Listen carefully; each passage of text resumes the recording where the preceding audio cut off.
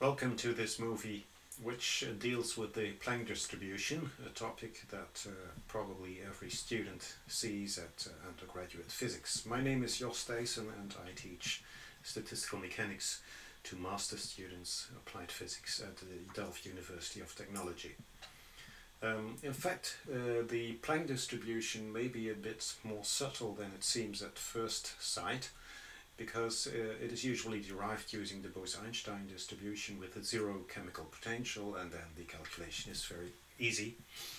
However, the reason why the chemical potential needs to be taken zero is to me is not really obvious, and I hope it's helpful to see how I address that point in this movie. In order to address this problem of the chemical potential of photons, we quickly review the quantum harmonic oscillator, which I covered extensively in a previous movie. The partition function is easy to calculate. The energy levels of the harmonic oscillator are h bar omega times n plus 1/2, and we need to sum the Boltzmann factor over all the occupations n running from 0 to infinity. I would like to calculate the average value of this number n, which I indicate by n in these angular brackets, and that's given by the following expression. In the numerator you see a factor of n. We sum now from n is 1 to infinity because n is 0 would not give any contribution. Then we have the Boltzmann factor, and we need to divide by the partition function, which is the same as over here. And it's not difficult to evaluate the quotient of the sums on the right hand side. In fact, we define psi to be e to the power minus beta h omega, and then we can rewrite the sum in the numerator and the denominator easily in this way, where we have left out the term with 1/2, because that's a term that I can put in front of the sum in the numerator and in the denominator, so in fact this factor of 1/2 is cancelled. It's easy to evaluate these terms. For example, the denominator is geometric series. For example, let's call the denominator z wiggle. It's not the same as the partition function of the harmonic oscillator, because we miss this factor of 1/2. But we can evaluate it. It's just a geometric series, and the result is z wiggle is 1 over 1 minus psi. Moreover, we can immediately find an expression for the quotient of the two sums here, and that is simply given by the derivative of the logarithm of z wiggle with respect to the psi. So if we take this guy, we take the logarithm, then taking the derivative with respect to psi first gives us a 1 over z wiggle, and then the derivative of z wiggle gives me n times psi to the power n minus 1, and in order to compensate for the minus 1 we multiply by psi. And then we find immediately that the expectation value of n, that was what we were calculating, is given by psi divided by 1 minus psi, and if you plug in the right value for psi, you find immediately this formula, which is recognized as the Bose-Einstein distribution with zero chemical potential. So this is the energy, h bar omega, so we have e to the power beta energy minus 1, which is the Bose-Einstein distribution function with mu is 0. So the next step is then to move on to the electromagnetic field, and it can be shown, although I will not go into details here, that the Hamiltonian of the electromagnetic field can be written as a sum over all the modes of the radiation, and then a Hamiltonian which is a Hamiltonian only of that mode, and that's just a quantum mechanical harmonic oscillator. So it's a sum of independent harmonic oscillators. It's very similar to the normal mode analysis in solids. You have always a sum of independent harmonic oscillators once you're close to equilibrium, and in fact for the electromagnetic field that always holds. So the electromagnetic field, the Hamiltonian of that field, can be written as a sum of independent harmonic oscillators. A word about modes. what characterizes a mode, that's polarization. In electromagnetic radiation you have two modes. There's two transverse polarizations. Depending on the gauge, you have only transverse polarizations. And then there is a wave factor k. So we usually have the wave factor k in addition to the polarization that characterizes a mode. The energy of the mode is given only by the k, and its omega as a function of k is c times k. And in view of the fact that all these modes are independent of each other, for each mode the expectation value of the number of quanta in that mode can be calculated independently, and we have the same result as we obtained before for the harmonic oscillator, but now with the frequency omega depending on k. Now you may argue that this is not a complete story, because I pretend that there are only photons in the system, and perhaps these photons, they interact usually with the walls of the container, and there is another problem because there are vacuum polarizations. And because all these modes are completely independent of each other, we can calculate the occupation within each mode. It's for all cases given by an independent harmonic oscillator, and so we find the same result as we derived before for an harmonic oscillator, and that's the Bose-Einstein distribution with chemical potential 0.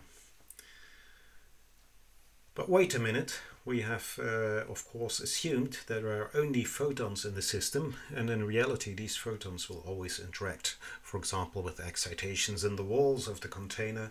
And there is an additional problem even if we don't have any walls. If we have vacuum, we are facing vacuum fluctuations. It is interesting to consider other arguments for the chemical potential of the photons being 0, and I shall briefly discuss interactions with electrons. Photons can excite electrons, or electrons which decay to a lower energy level will emit a photon, and this can be formulated as a kind of reaction. This reaction expresses the fact that a low energy electron can absorb a photon and then end up in a higher energy state, or it could be the other way around. The high energy electron emits a photon and is left in a lower energy state. For such a reaction, the equilibrium condition tells us that Nu times mu nu is 0, where the nu labels the different components on the left and the right hand side. The mu nu are the chemical potentials of the different species that occur in the formula, and the Nu are the prefactors, where here we see a 1, there is a 1, and there is also a 1, but it's counted with a minus sign because it's on the left hand side. So if we translate this formula to our case, we see that the mu of the electron on the left hand side plus the chemical potential of the photons, that's a gamma, minus the mu of the electron on the right hand side equals 0, and from there we immediately see that the mu gamma is 0. So note that although this electron is in a low energy state and that is in a high energy state, those electrons are a member of the same electron population, which is a population of identical particles, and therefore they have the same chemical potential. Just as a side remark, I want to mention that such arguments can also be used for a system in which there are not only electrons but also positrons. And positrons are the antiparticles of electrons, so they have a plus charge. I will call the chemical potentials now mu minus for the electron, mu plus for the positron. And this equation immediately translates into the condition for the chemical potentials, that mu of the electrons plus mu of the positrons is equal to the mu of the photons. And because the number of electrons minus the positrons must be constant, that's a condition which is imposed by charge conservation, we see that the chemical potential of the two species must be the same, and so we have that the mu gamma is 2 times the mu of an electron or a positron.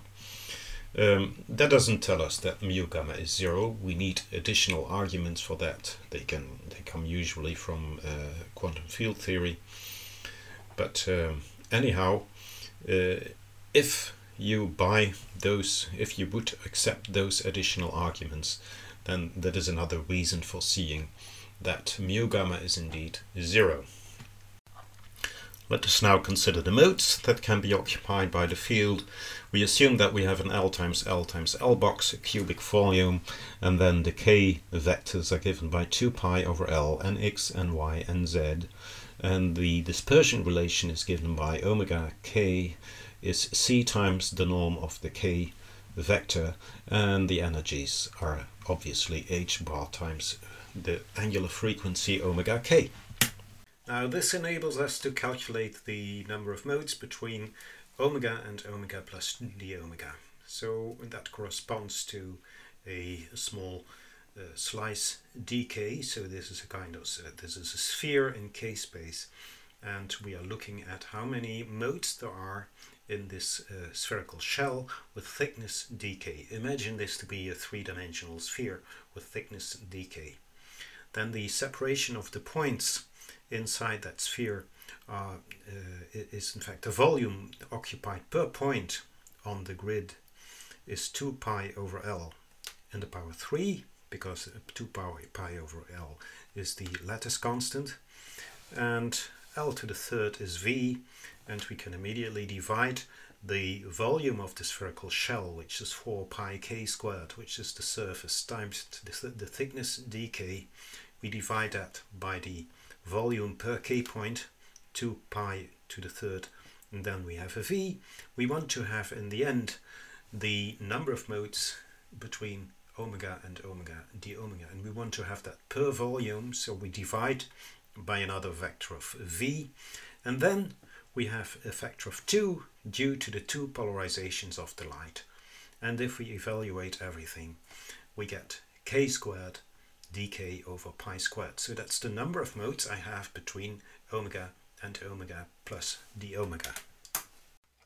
So now we can calculate the energy which is present in the radiation in the interval between omega and omega plus d omega. Well, we should keep in mind that for photons omega is ck. So we take the number of modes, we multiply that by the energy and by the occupation of the mode, which is the Boltzmann factor e to the power of beta h bar omega minus 1. And using this omega is ck, that immediately leads to this formula, which is the Planck distribution.